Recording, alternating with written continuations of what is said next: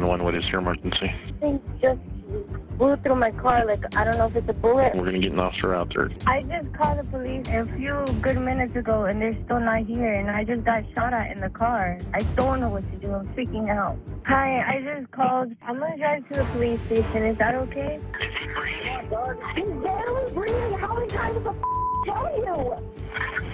Okay, you know what, ma'am? You can deal with yourself. I'm not going to deal with this, okay? No, I can't die. A lot of people have called in on you, so I don't think that nobody's just sitting there. They actually called in and they're not going to get themselves in danger because you put yourself in danger. I'm scared. I've never had anything like this happen to me before. Well, this will teach you next time. Don't drive in the water. You know, obviously, if he comes inside the residence and assaults you, can you ask him to go away? Nearly every American, no matter their age, knows to call 911 in case of an emergency, as 911 dispatchers are meant to be there when we need them most. But what happens when those calls for help go unanswered, or worse, are met with inaction? So today, through this video, we will be covering 4 cases when 911 operators were anything but helpful. But first, make sure you hit that like button and subscribe to our channel. Our first story starts on July 1st, 2020, when Kelly Tichenel, a Pennsylvania woman filled with worry, called 911 as her 54-year-old mother, Diana Kronk, was experiencing troubling symptoms. Kelly described her mother as turning yellow and unresponsive. This wasn't normal, and fear gripped Kelly as she dialed 911, the number meant to be a lifeline in the case of emergencies. Green County 911 was emergency. My mom, she's really bad. She hasn't been out of the bed in like 3 days. Ever since she moved in with this guy out here, all she does is drink. She's turning yellow. The last time I saw her was like a week ago. She had lost like so much weight. There's like nothing left to her. And now my brother just said that she's laying in the bed like making noises. I don't know, but we need to get her to a hospital. On the other end of the line was Leon Price, a 911 operator for Greene County's 911 center. What should have been a prompt and professional exchange turned into a desperate plea met with a response that would later be called into question. Okay, is she willing to go to the hospital? She will be, because I'm on my way there, so she's going. Okay. Or she's going to die. Okay, is this a police issue, or... Because we can't force her to go in an ambulance. No, it's not a police issue. I'll get her to go in the ambulance. I would take her in my car, but I don't think I'd be able to get her in the car because she can't even move. Okay, we can't force her to go in an ambulance. Okay, well, can we just try? Okay, how about calling us back to make sure she's willing to go before we send resources out there in case she says no?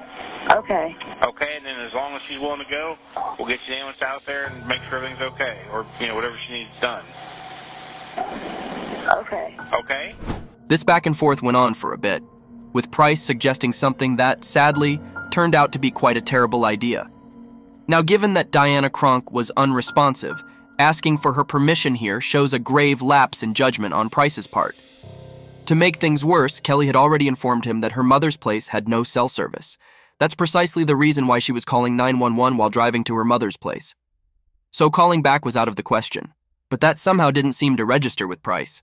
Unfortunately, when Kelly arrived, her mother's health took an even deeper dive, and due to lack of cell service, she wasn't able to make that second call.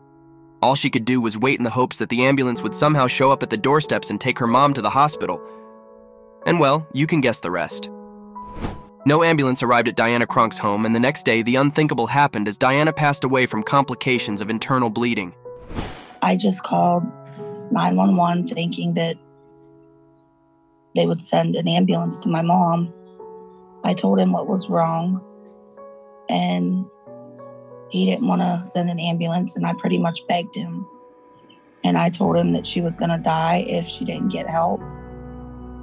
And he told me to call back after I got there, and I told him that there was no service.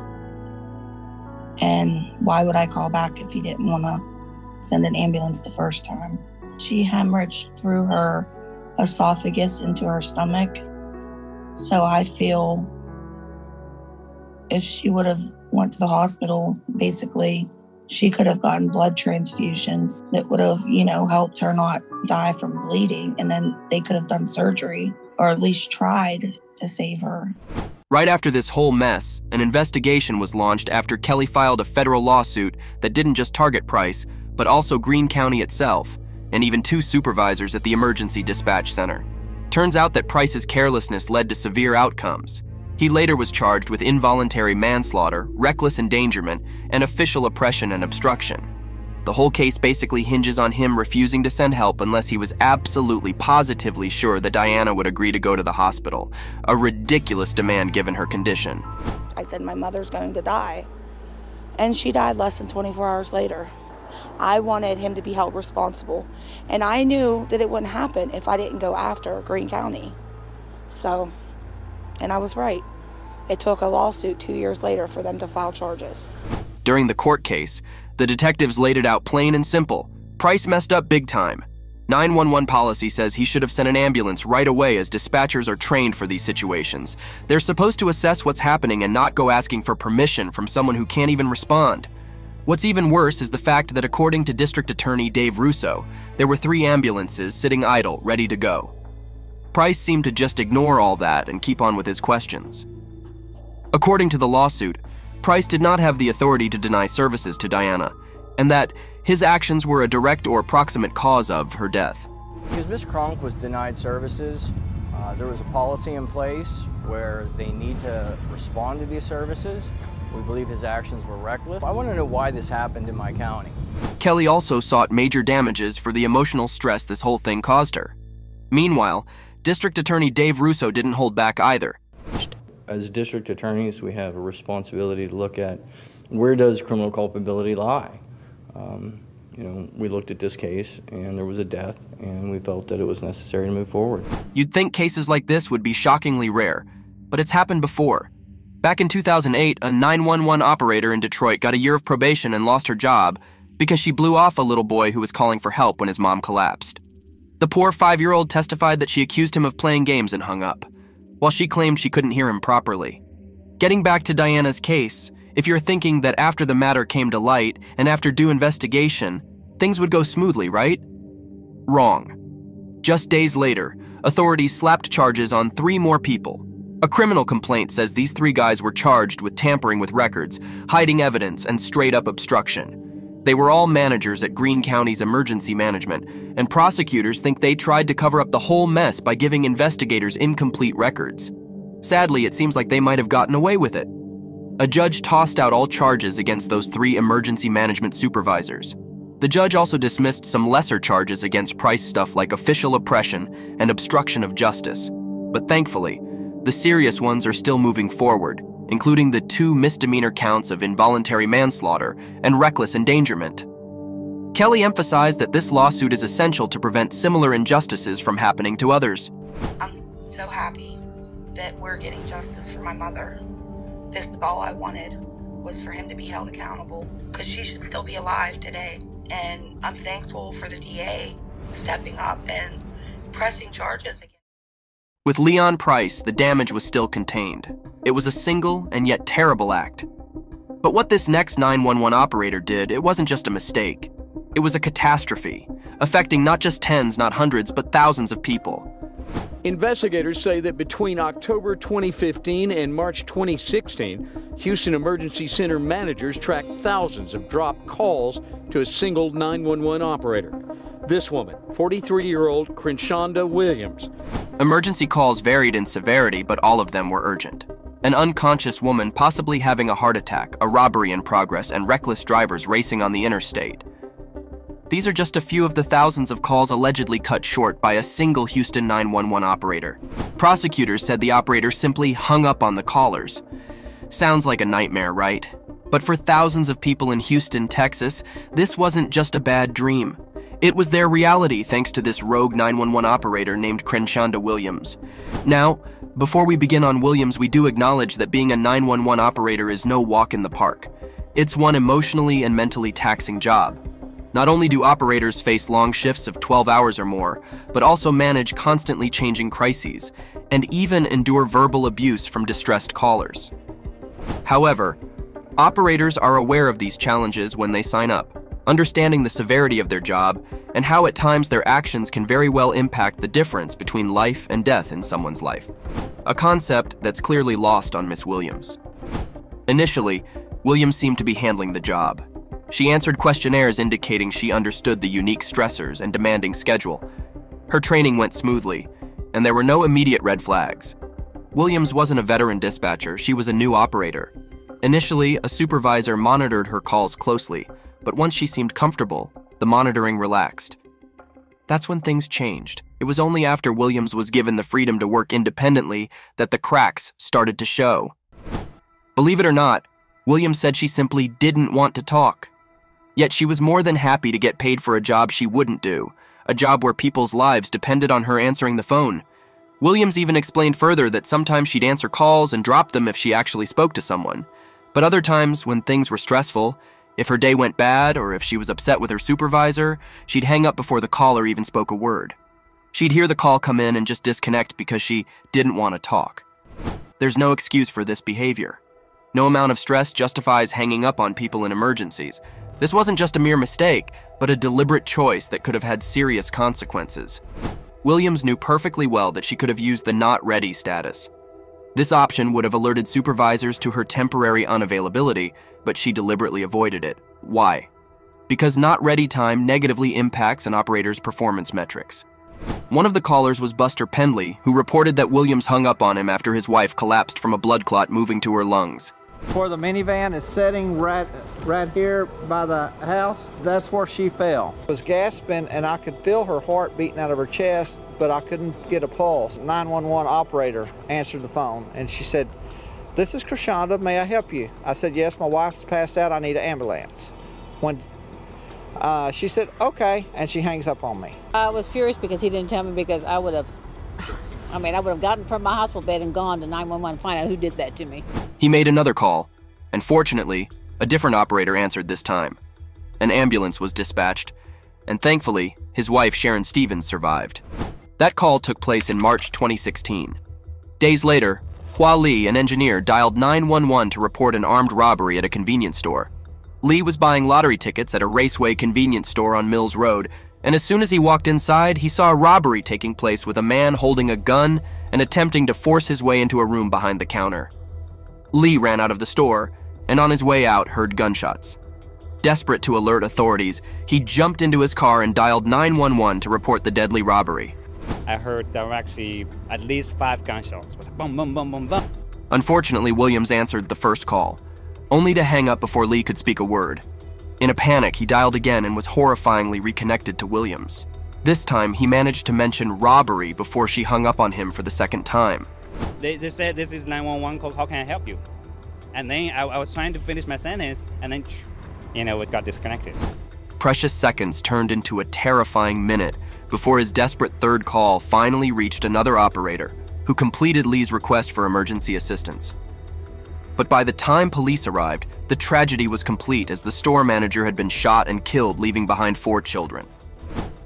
In another incident, on March 13th, a security guard witnessed 2 motorists recklessly racing on I-45 South and dialed 911. Once again, Williams was the operator. The call was abruptly cut off before the guard could even fully state his name. In the findings, apparently after disconnecting the security guard's call, Williams was then overheard saying, "Ain't nobody got time for this."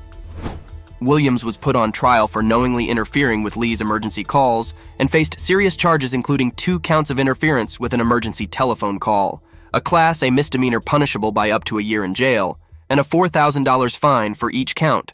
Her statement to police was that she did this when she was angry with her supervisor, if she was going through a stressful situation at home, or that she just didn't want to talk. And at the end of the day, that's not just negligent, it's not just not doing her job, it's a crime, and that's why we decided to prosecute her to the fullest extent of the law. Williams broke rules and ignored protocol, driven by her own selfish desires which cost innocent people their lives. But shockingly, even 911 operators who strictly follow every rule can endanger lives too. Such was the terrifying reality for Lacey Guyton, a young mother trapped in a horrific scenario. Nobody's coming. And I don't know if I'm watching my baby die right in front of me. On August 18th, 2018, a routine visit to her grandmother's suddenly turned into a nightmare for Lacey Guyton and her 2-month-old daughter, Raina. While getting ready to head back home, Lacey secured Raina in her car seat and also put a diaper bag in the car, then shut the door. As Lacey walked around to the driver's seat, she heard the doors of her Dodge minivan lock. That's when she realized her keys were inside the diaper bag beside her daughter. Tried this handle and then tried that one, and neither of them were unlocking it. Without hesitation, she told her grandma to immediately call 911. My granddaughter just put her baby in the car door locked, and we can't get in it. We don't unlock vehicles. We just need to get her out. Yeah, I'm sorry, we don't have the tools. When the call turned out to be useless, Lacey grabbed a chunk of asphalt off the ground and started bashing it into the front passenger window of the car as hard as she could. When that failed, Lacey's grandma retrieved a window breaker for the mom to try. Unfortunately, all of her efforts were doing nothing. They called 911 again and got the same operator. Even this time, the operator's response didn't help, leaving Lacey feeling helpless and increasingly frustrated. You send a fire department to come break my window open. I just need it open. I could send you a wrecker service. They will charge you, but a fire department doesn't come out for that. It's completely unacceptable that 911 offered to send a tow truck instead of emergency services. Every second counts in a situation like this. With temperatures in Waterford reaching 84 degrees, that car's interior could have become an oven in minutes. Feeling defeated, Lacey decided to ask the towing company to come while she tried to break the glass. Within the next few minutes, Raina stopped crying and her eyes began to close. Lacey feared the worst, unsure if her baby was passing out from the heat or simply falling asleep. She later wrote, "Realizing no emergency help is coming to save my baby was the worst feeling in the world." With the tow truck's arrival time uncertain, Lacey had no other choice. She shattered the back windshield with the window breaker, climbed in over the broken glass, and retrieved Raina. I just ran to the back windshield and took the window breaker and just smashed it. And the glass just, shattered, fell straight down, and then I just crawled through right here. Her baby was safe, but hot, sweaty, and screaming. This harrowing experience lasted roughly 15 minutes. Outraged, Lacey took to Facebook to share her experience and demand change from the police department to prevent similar situations. Her post went viral, attracting widespread attention and leading to interviews with multiple news outlets. After the incident, Waterford Police Chief Scott Underwood came to Lacey's home to personally offer a sincere apology and to cover the cost of the damaged windshield. He also released a statement. While it's true we typically don't respond to locked vehicles, this situation was clearly different. We should have helped and will do so in the future when there's a risk to anyone's safety, especially a child's. We acknowledge our error and are committed to ensuring this doesn't happen again. We will learn from this and improve our procedures. The most distressing aspect of this case is that the 911 operator who refused to help was not a new recruit, but rather an experienced member of the dispatch call center. If there's one thing we've learned from these 911 calls, it's the chilling reality that sometimes no one is coming to save you, and this next case will show you just that. In June 2015, Jaden Chavez Silver, a popular 17-year-old high school senior, found himself in the wrong place at the wrong time. While partying with a friend in Albuquerque, someone unleashed a barrage of shots towards their building. Unfortunately, Jaden was hit by one of the bullets and crumpled to the ground. One of his friends did what anyone would do under those horrible circumstances. She called 911. Esperanza Quintero, also 17 at the time, jumped into action, initiating CPR while speaking to 911. The call connected her with the medical dispatcher and firefighter Matthew Sanchez.